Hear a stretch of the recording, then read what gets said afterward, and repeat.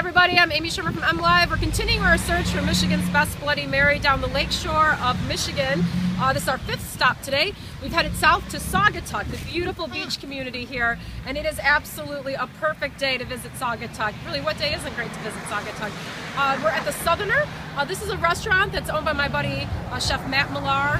He used to work at Journeyman Cafe. He was at Reserve in downtown Grand Rapids. He's a really great chef. His bartender, Katie, has created the Bloody Mary that we're going to try here.